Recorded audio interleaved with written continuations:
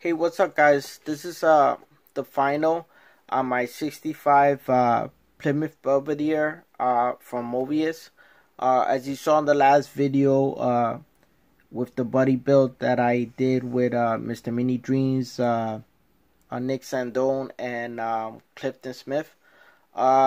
So pretty much like I said in the previous video, this is I went a different route with the original plans on the car.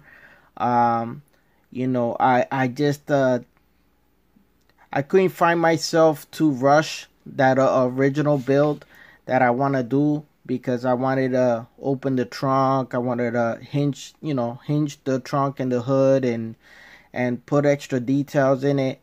So it was nothing that could have been rushed, and so I decided to go a more simpler route. So this is what I came up with. So this is to me this is gonna a tribute build to the late 60s, early 70s Mopars with the vibrant colors and the billboards and when they were first they were the muscle car era where they were most popular in my book anyway. And so I decided to build this car this way, just to show tribute for those cars. So I went with Panther Pink lacquer spray can right out of the spray can from Model Master, and it laid down real nice and smooth. And I had no issues at the beginning with shooting the paint, so I went and did that. And I used my trusty Tamiya clear right out the can as well. So that worked out really good. And so I did that, and then I decided to paint the back stripes. So first I had to find some decals that could have fit the theme. So I found these decals on eBay for I forgot the name. I think they're Fireworks, the name of the decals. But they had different ones for all those Mopar muscle cars. So I found those Hemi decals. So I said, you know what, I'm gonna throw a Hemi in there.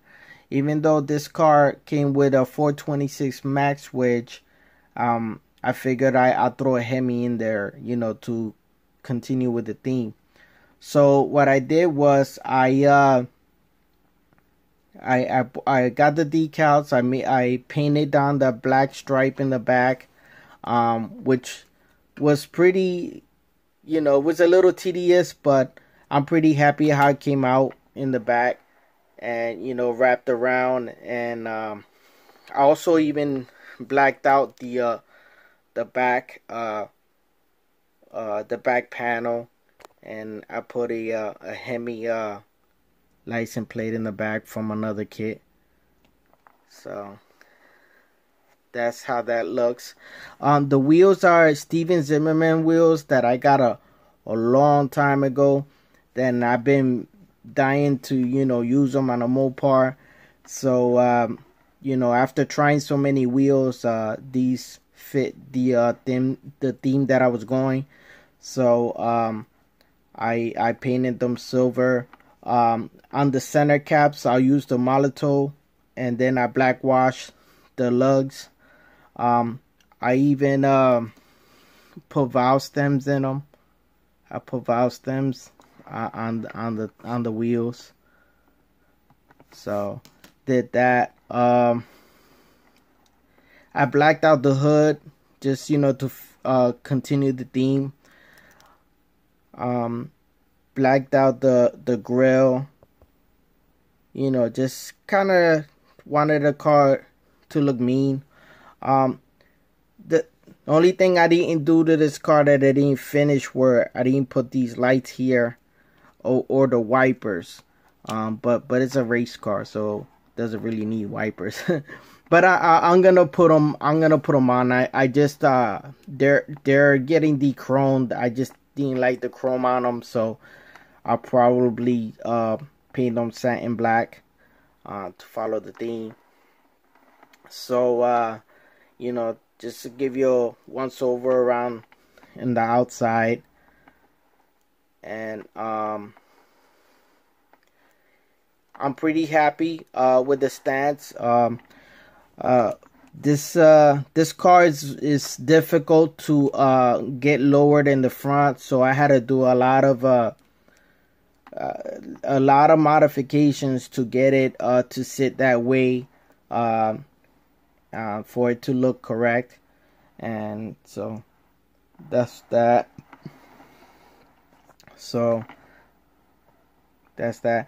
So you know, in the interior, what I did was I went black with the interior, and you know, stock front seats, pretty much stock, just like they would back in those days. These cars were all business, right out of the dealer. So what I did use, I did use a donor car for some parts on this. Being that I needed a Hemi, I went and used the Hemi out of the Dart, the 68 Dart. So I used the Hemi to put in this car, and I also used the roll cage that goes on that car, and I modified it to fit here. Also in the back seats, some of these Plymouths, you know, they were super stock. They had like a seat delete, and so I modified mine to look like a seat delete, so it looks like it doesn't have a back seat. But you'll see. I'll put some pictures of the interior in the end of the video, so you guys can see what that looks like. I put the tach in the inside, and it's wired behind it. So, you know, just show you again around. And let me just give you a quick look down here. So I didn't go too crazy. You know, I just kind of kept it simple with the theme, and you know, just mainly the detail painting. That, like I said, this is the Hemi from the Dart, and the exhaust, I just made the exhaust shorter, you know, to just dump down. You know, this car, it just meant to be you know, a track car, and to be, you know, all business. So, you know, that's was my intent. The time I did spend some time detailing under the hood, and let me just bear with me as I'm gonna show you guys a little bit here. So, like I said, this is the Hemi from the Dart. So I just kept it, you know, I kept the original colors as it will be back in you know, the late 60s, with the Mopar orange and the flat black valve covers. I also wired and plumbed it. These detailed carburetors are the resin ones from Fireball Model Works, and these are the first carburetors. I mean, the first, you know, muscle car motor that I actually did linkages, and I did all this detail work to it. So I'm pretty proud of it. I think it came out good. It wasn't easy. I mean, the filters are scratch built. You know, the linkages, you know, it was just trial and error, just trying. I had some reference pics that I was just trying to follow. So you know, I'm pretty proud of the engine, and that the radiator cap is photo etch piece. So the master cylinder is you know, also plumbed. I don't know if you guys noticed the dipstick. There's a little dipstick. I made a dipstick. It's right in there, right around there. So made the dipstick. So you know, I'm pretty happy with the build. You know, it does have its imperfections in the paint and whatnot.